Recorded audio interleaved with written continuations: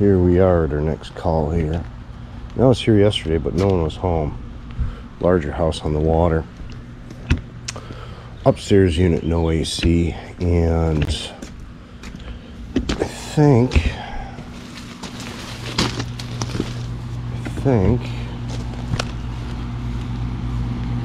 I don't know when this house was built, but this is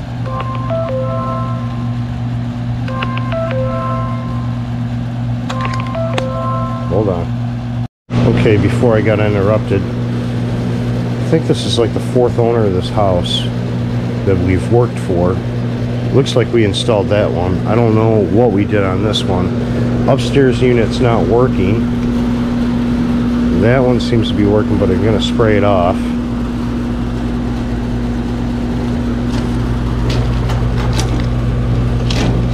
And I don't know. Let's go see. Alright, this is great. He left me the door code, but didn't leave me a little alarm code. So I just set the alarm off on the house. Let me call this guy. Okay, I called him, got the alarm shut off. And he says the upstairs unit is not working. He's got, this thing's got Google Nest everywhere. He's got a Nest there. He's got Nest cameras, Ring, what do you want to call it? Doorbells. He said the unit's in the attic. And I've never been to this house before. Where's the attic? Maybe. I don't know where.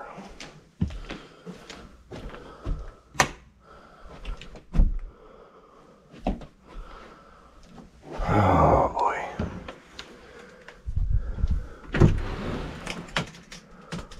Let me find the attic. Well, I found one furnace. This is the downstairs furnace. And we need a filter. Need a filter there. This is actually the old unit for the first floor. I gotta give this guy a call and find out where his attic's at. I finally found the attic.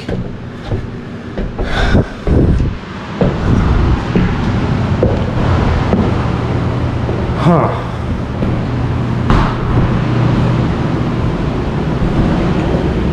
That's weird.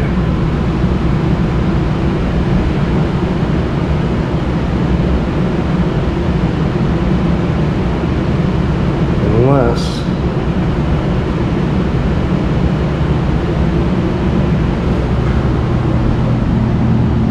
holy crap. This is the other side of the house. This, holy smokes, it's gotta have It's got to have 200 feet of line set. That's why they put a solenoid on there.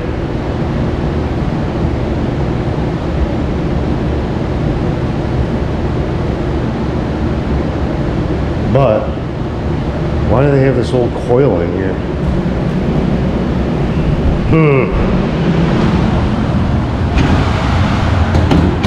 No filter, eh?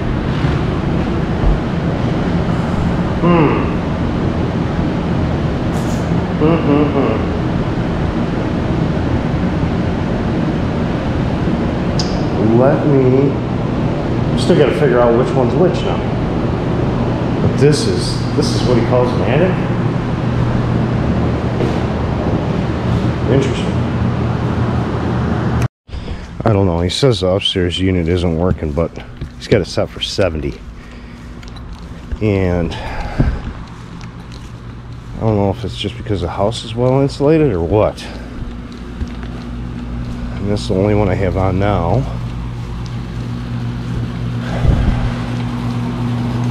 And that is the upstairs unit.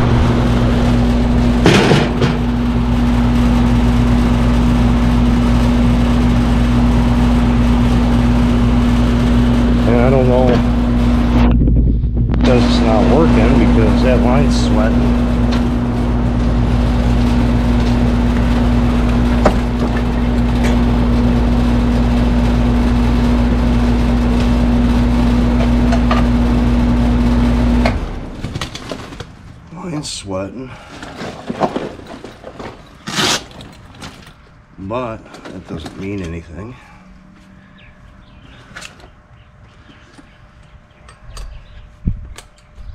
Unit was installed 2022. No, 16, I'm sorry. 2016.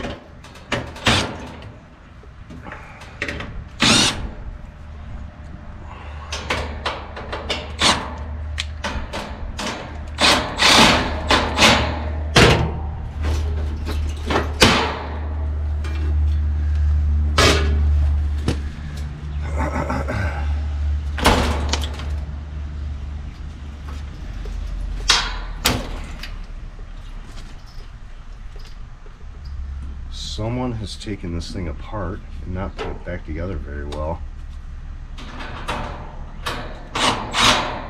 All the screws are loose.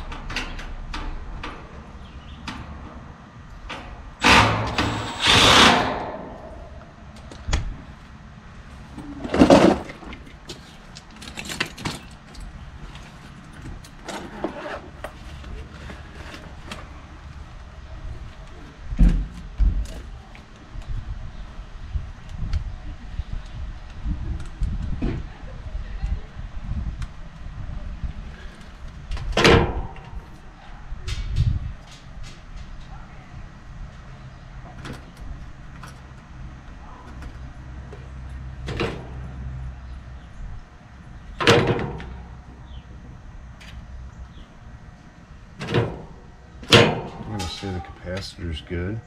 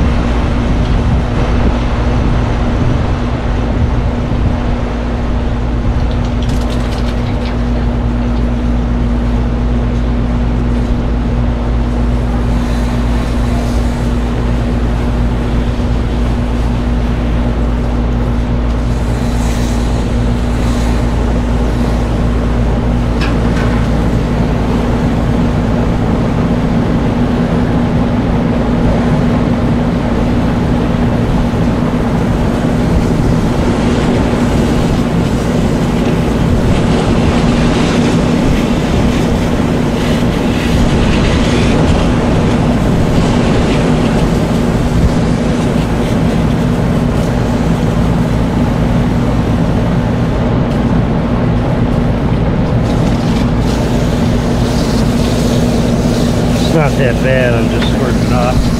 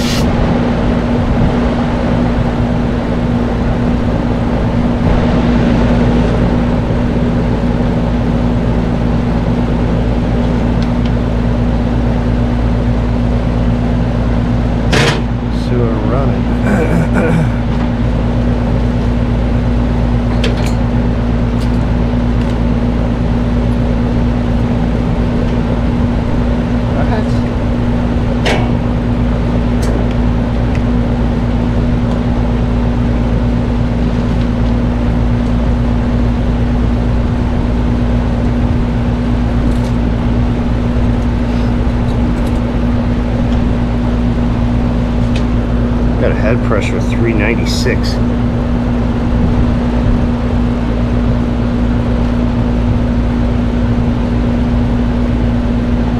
It's roughly maybe 80 degrees out here right now. My superheat's only at 2.4 fixed orifice. This thing's overcharged. Oh yeah, I'm running 412.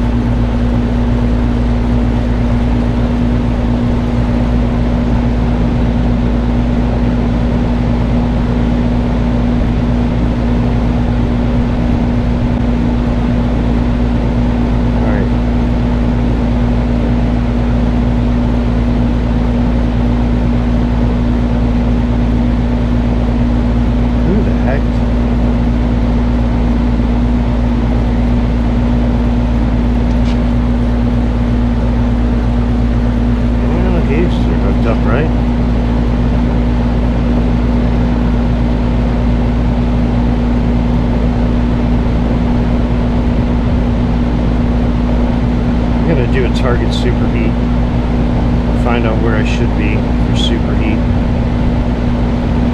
Let me get some measurements. Alright, as you can see, target superheat,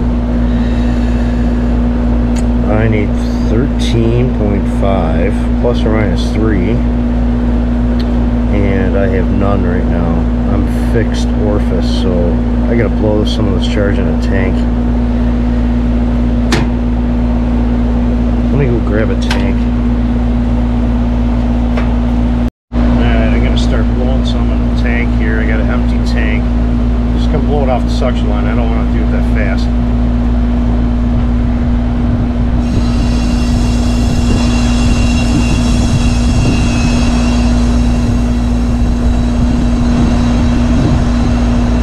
Might have to switch over to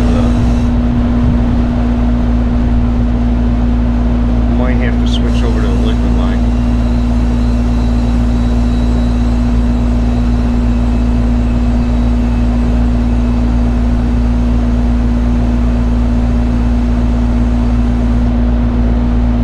Dude, I got 82 degrees of subcooling. No, that's wrong. Holy crap, am I on the wrong scale or what? Hold on. I'm looking at R22. But still, head pressure's too high.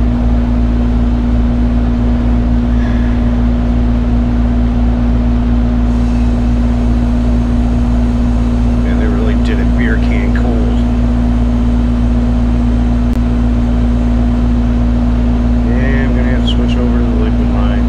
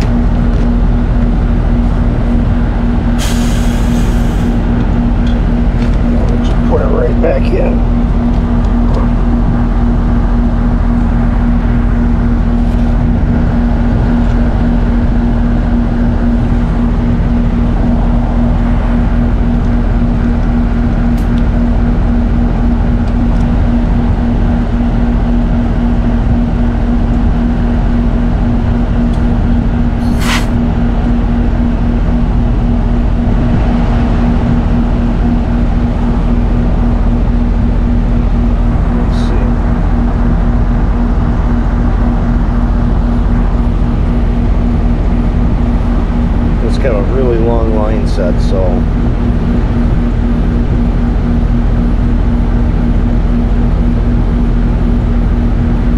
you know what, that should almost be good, because it's probably picking up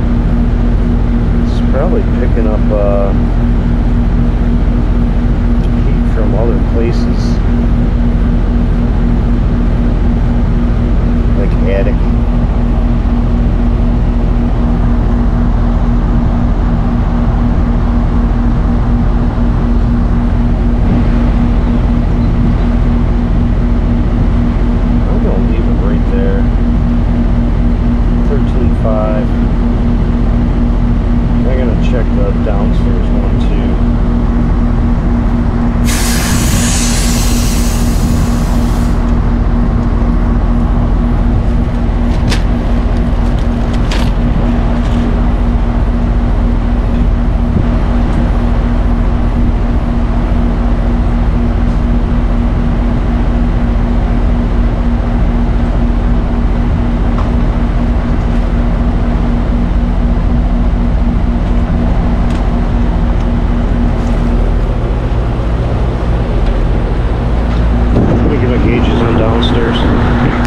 This one's dancing all over.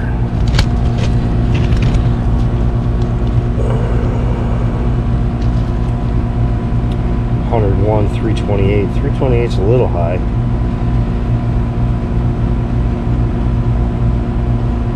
$93.2 on one side of the dryer.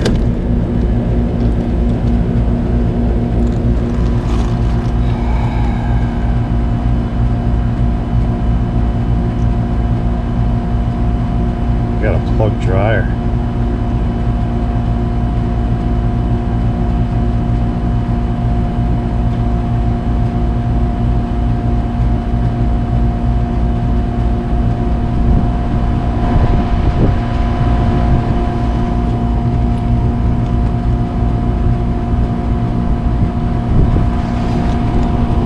So let me let that sit on the one side of the dryer for a minute.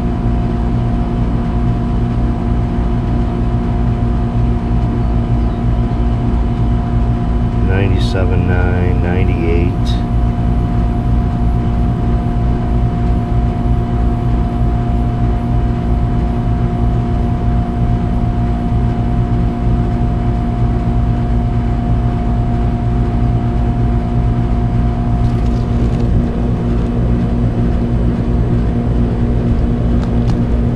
Try the other side of the dryer. So between 97.5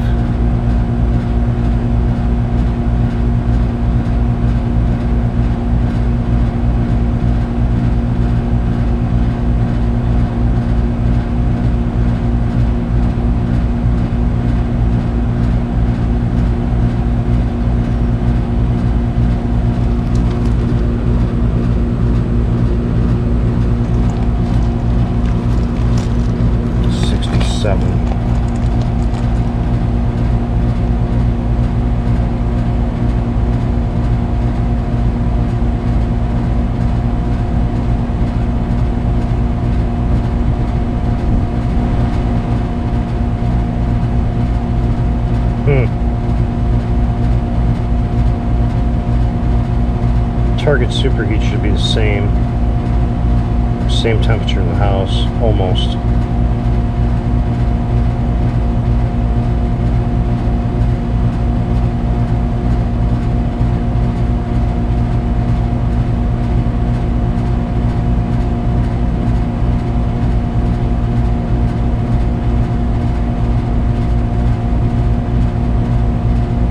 $95.8.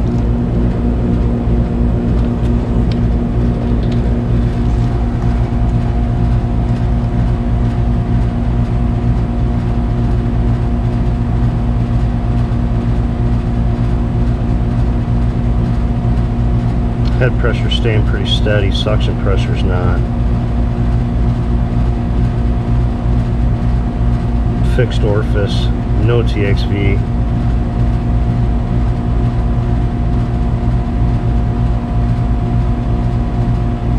Yeah, I got a plug dryer.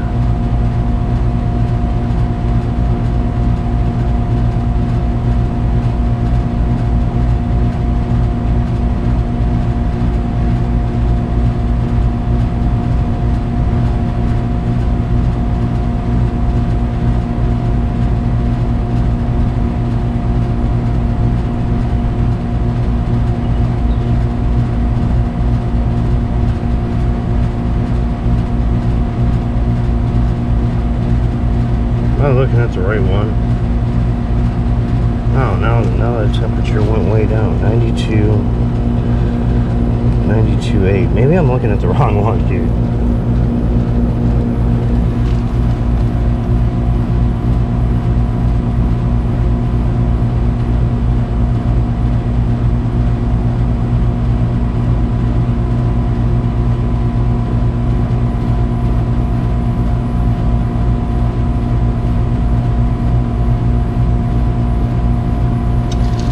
Throw some charge in it, just a little.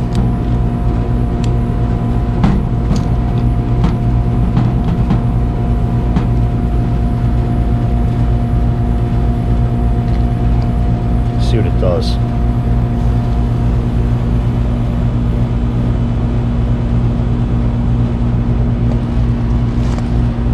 We got to get that superheat to come down.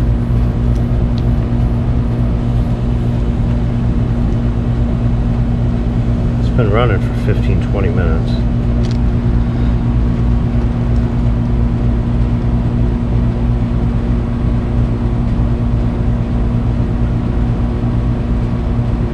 Just let it run a little. So let it run a little. Now I added some charge to it. We're staying pretty steady, kinda.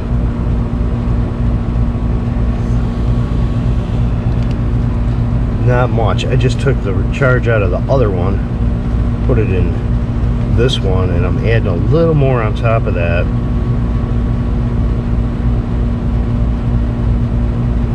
mean, ounces.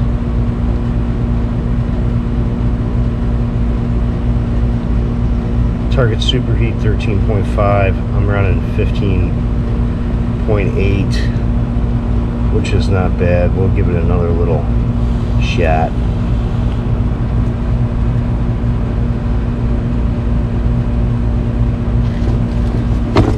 Right there, I mean, just a few ounces. Just empty out my, I think I overcharged it.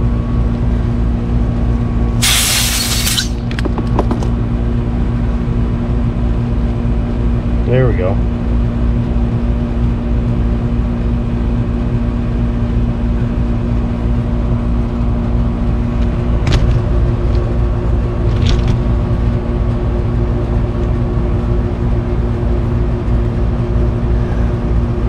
Seems like the high side's a little high, but not too terrible. Now my pressures are steady now that it's got the right amount of refrigerant in there. It looks like I overcharged the damn thing.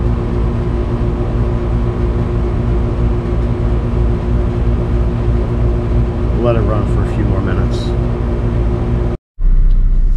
I don't know, I looked back through the history on that one.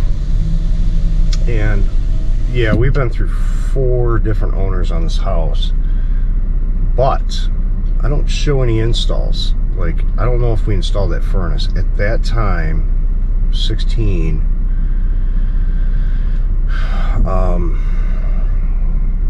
looked like the furnaces were from right there too. 16. There's another company in town that sells Carrier. We're not the only Carrier dealer around, or kind of we are now in the area, but during that time period there was another Carrier company, another Carrier, dealer. Yeah, we've been in and out of the house, but it doesn't seem like we've had constant, let's say, contact with the owners, let's put it that way. And we got another person's sticker on the furnace. I don't know if that was just put on there when they did the water heater. I'm not sure. But I don't know how that thing got overcharged, but it did look like someone had taken that condenser apart at one time, because all the screws were loose on it. Like, because it looks like they got a bad cottonwood problem.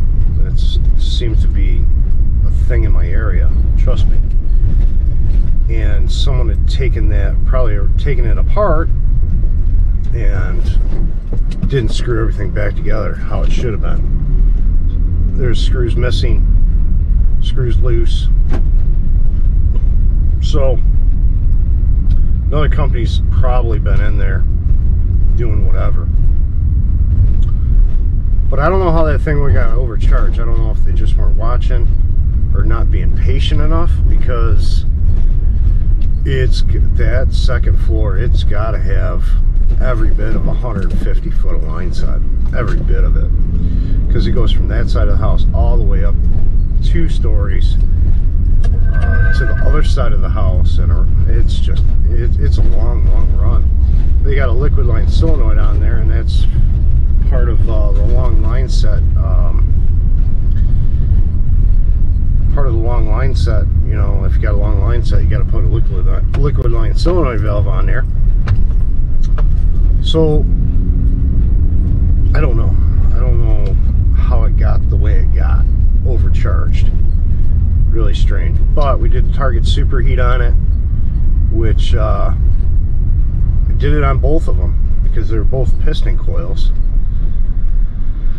And that was another thing that was strange, is that I could see the old one having the old coil, but the new one having the old coil was strange.